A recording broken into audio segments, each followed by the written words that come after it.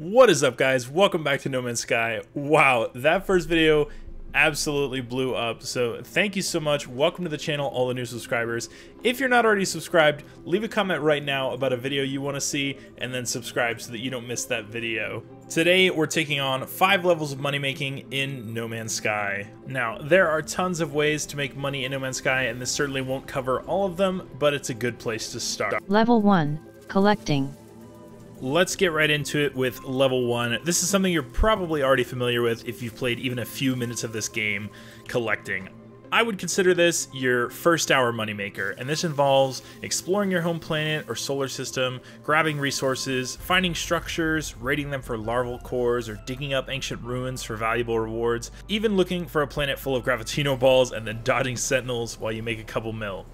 On average, this method will probably only make you about 1 million units per hour, but this considers that you're actually going to be playing the game and not just constantly collecting stuff and selling it, because that is just a recipe for burnout.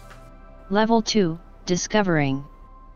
The level 2 moneymaker is what I would call your first week moneymaker, and that of course means 1 week in real time for the average player, not 168 in-game hours.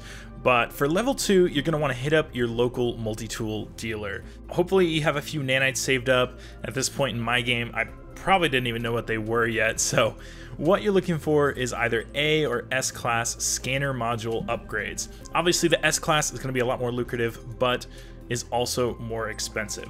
So go ahead and put this right next to your scanner, and you'll see that the S class multiplies your plant and animal scanning reward by like 7 or 9,000%. You'll want to go ahead and stack up 3 modules to get the most money out of scanning creatures and plants, then head to your nearest undiscovered planet. Jump down, whip out your scanner, and start scanning all of the plants and animals in the vicinity. Now, I think rocks on all the planets only give you 200 credits for every single one, so I would completely avoid rocks if you can, but the plants will give you around 60 to 80,000, and then the animals can be anywhere from 120,000 to like 500,000 credits a piece. This one can definitely make you a few million units per hour, and it's a nice passive moneymaker as you get further into your game. For the farms coming up, you have a lot of worlds to scout, and scanning along the way is a great way to keep your gains rolling in. This one might end up earning you less than collecting, but it is a little more fun, and doing it passively, the numbers will eventually stack up. I think also somebody inside the anomaly might give you nanites for your discoveries, but I'm not sure if that's 100% accurate. Level 3, Refining. Level 3 can pretty easily be accomplished in your first week of gameplay as well, and it's the one that helped me make my first few 100 million. But there is a catch: it is super boring. Refining chlorine or ionized cobalt is pretty simple. Jump into a space station, make sure you've got at least 1 chlorine, and then buy as much oxygen as you can get your hands on. Stick the oxygen and chlorine into a refiner, which needs to be at least medium size, so you have 2 slots. Wait, and make money. Every single chlorine is going to get multiplied by 6, and they're worth 600 units a piece, so that adds up pretty fast. For every 10,000 chlorine you're able to get, they are usually worth around 6 million credits, and if you had unlimited oxygen, you could probably make 200 to 400 million units per hour. I'd say pretty much everyone already knows about this, but I do have some tips if you want to maximize your efficiency. So, medium refiners can easily be adjacency glitched from large refiners. Just need to make sure you have the materials to build both, and then quickly click the left arrow first, then the build key, and that'll get you past 3 refiners. I would say probably stop at 10 so your base doesn't completely bug out though. The last thing is collecting mass amounts of oxygen. If you've got the economy scanner installed on your ship, go ahead and head to your galaxy map, change to the economy filter, and then look out for orange stars. I would say go for 2 or 3 star economies, and they should have a little pickaxe next to them showing that they are mining. At the spaceports in these systems, normally you will find multiple thousands of oxygen on every single pilot that lands. And while you're hunting for a system to buy your oxygen in, you can also try to check the chlorine price. If you find somewhere that is buying chlorine for around plus 5%, I would say that's probably going to be the best you'll find, and that's going to just make you a few extra million on top of all of the chlorine that you're able to collect. Just make sure you don't sell it to a galactic trade terminal, or else the system price will crash permanently. Level 4, Mining. It's hard to say at what point in your game you'll be ready to take on level 4, but if you've unlocked the mineral extractor and the supply depot from the anomaly, you are probably ready to take this on. You're also going to need all of the hyperdrive upgrades that are available to you, and I believe you can just make the Indium drive, and you only need that one to go to every kind of star system. So then you're going to want to hit up your galaxy map and look for the nearest blue star.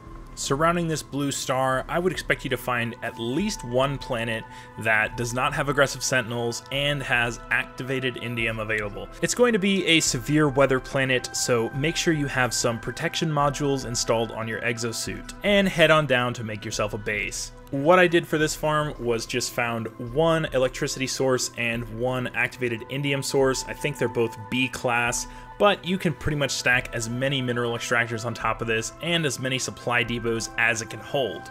Activated Indium is the most expensive natural resource that you can just collect and then sell to the first person that you find who can get suckered into giving you several hundred mil. Currently, my farm produces around 130 million worth of activated Indium every day, and it's pretty laggy already, so I don't know how much bigger I would go than this. So it's not necessarily faster than the other methods, but it's completely AFK. I just stop in every day and I pick up 100 million units. These are super simple to make. I wouldn't see anything stopping you from making 5 or 10 of these, and then every single day you can just collect 500 million units whilst putting in almost zero effort. These are much simpler to make than level 5, and it's definitely something I would suggest even for late game players, as you'll want to collect 100 million units a day. That is certainly nothing to scoff at. Level 5, Mass Production. For level 5, I gotta give a huge shout out to Xaines World. I don't know if he invented this, but he certainly popularized it and has spent the most time tutorializing it. And if you do want to see an in-depth guide on this, I would definitely recommend his video, and I'll put that down in the description. Level 5 is a 64 stasis device farm, which can make you around 1 billion units every 16 hours. That is, of course, after you put in the effort to build the thing, which I would estimate at about 10 hours. And I have actually just finished mine today, and I don't think I can collect it because I still need to wait on all the plants to finish growing.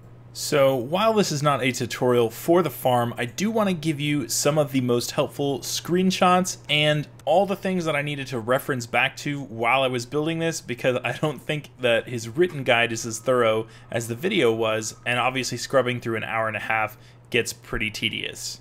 The first thing is scouting planets. What you want to find is a solar system that includes a lush planet, a cold planet, and a hot planet, and you can identify these quickly by the plants that are on them. Lush planets will have star bulbs, cold planets will have frostwort, and hot planets will have solar vines. The last condition is that one of the 3 planets you find needs to have cobalt on it, and if you find a solar system with those conditions, you'll be good to go.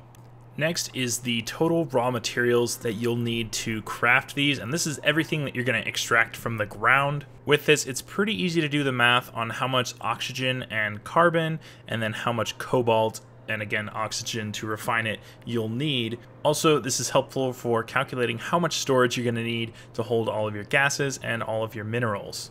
Every single mineral will only require 1 extractor regardless of the class of the deposit, and then the gases will require 8 for C, 6 for B, and then 4 for either A or S. The last thing is all of the plants and materials you need to collect for your biodomes. I went ahead and fixed the screenshot from Xaines' video, so hopefully this is a good spot that you guys can just go ahead and pause and reference back to this, or take a screenshot of it yourself. So that is it for the 5 levels of money making in No Man's Sky. If you guys have any questions about these 5 levels, any extra details that I missed, leave it a comment down below and I will be sure to reply to you as soon as possible. If you guys want to see something more in depth on any of these methods, go ahead and let me know that as well in the comments. And I really hope you guys enjoyed this video. If you did, go ahead and hit that like button. Again, if you're new, I would love a subscription. As always, I have been Jamster, and I'm out.